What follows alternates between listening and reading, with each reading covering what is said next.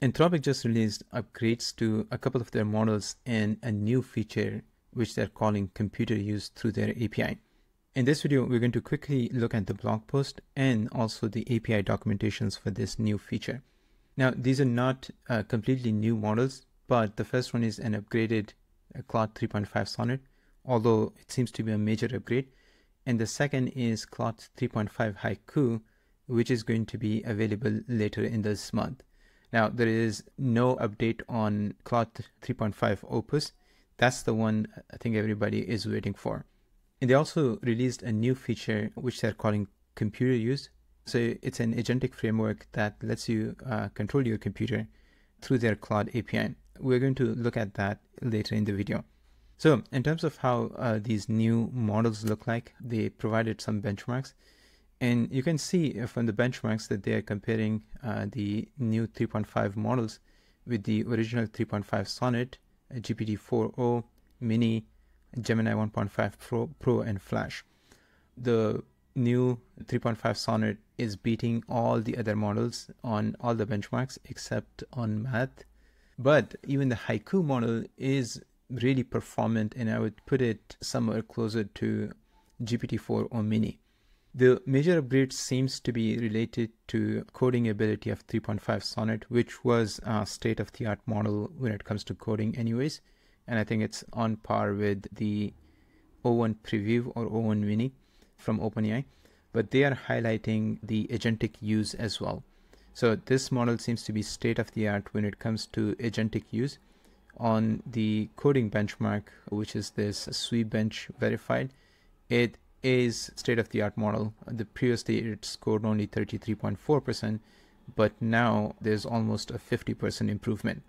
And even the Claude 3.5 Haiku, which is a much smaller model compared to Sonnet, is able to beat the original 3.5 Sonnet, which is a pretty substantial improvement.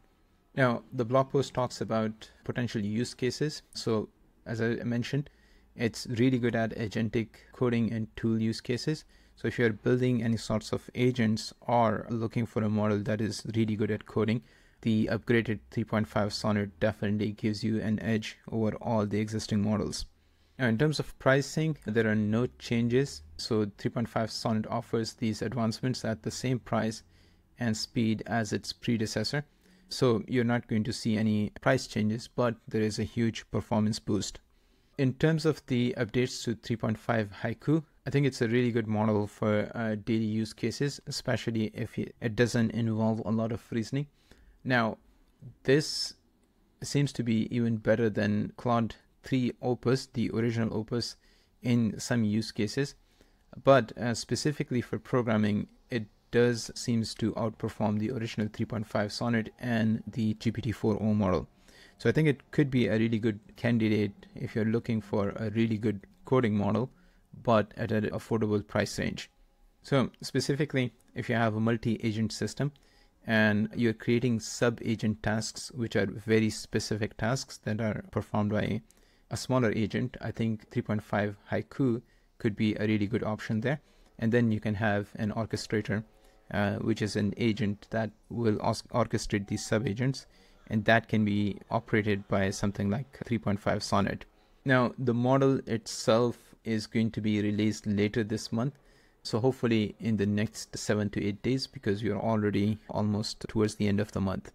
And interestingly enough, that Claude or Anthropic is making sure that these models are available through a number of different API providers. So they will be hosting it through their own API, plus Amazon Bedrock and Google Vertex. Now, the biggest announcement that has everybody excited is this computer use model.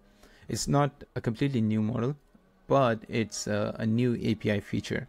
And it's probably the very first feature offered by any API provider that lets you control your computer, and it can do clicks or type text or fill out forms. So here in the demo, you provide a request to computer use through the Claude API.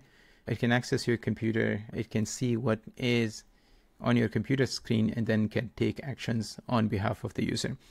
Now, it's a very interesting use case, but if you're using this new feature through the API, I think you need to be very careful because it can take different actions, and in some cases, even on their research, it shows that it can deviate. It's in a beta right now, so it's not a fully ironed out solution. And that's why I think it's very important, if you are going to run this, make sure to run it in a sandbox in a completely isolated environment, because this can perform some destructive operations on your system.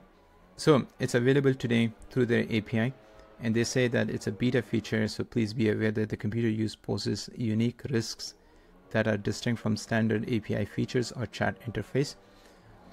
So they recommend to use a dedicated virtual environment or container with minimal privileges to prevent direct system attacks, and then avoid giving the model access to sensitive data such as login information or prevent information theft, right?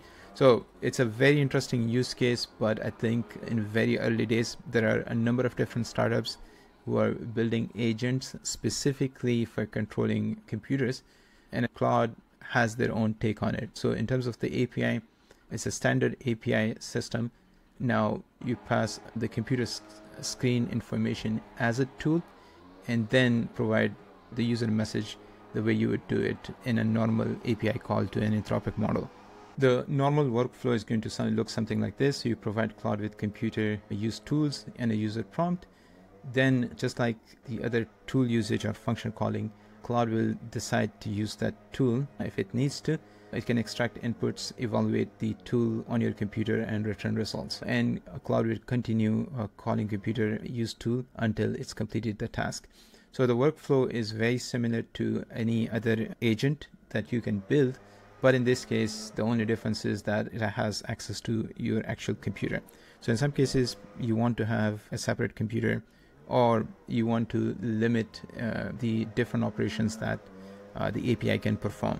One more thing, which is a sort of attack that we have seen before, is that Claude will follow commands found in content, even if it conflicts with the user instructions.